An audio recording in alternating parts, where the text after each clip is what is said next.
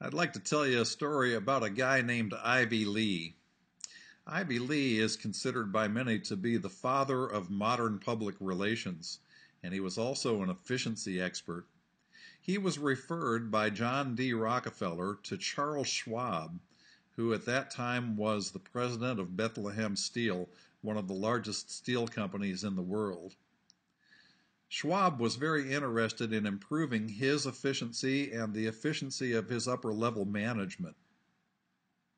Ivy Lee spent about 25 minutes with Schwab and showed him one of the easiest, most effective ways of managing time that exists.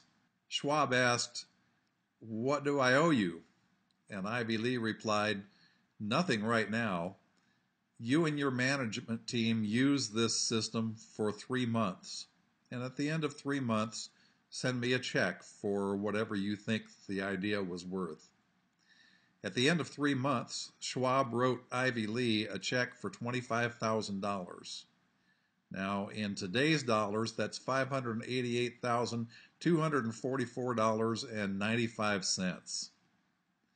The idea that was given to Charles Schwab by Ivy Lee is the basis for every time management system that I know of, including day runners, day timers, Franklin planners, you name it. It's Ivy Lee's idea that's at the heart of it all. If you'll read my blog this coming Tuesday, July 9th, I'm going to share the details of that plan with you.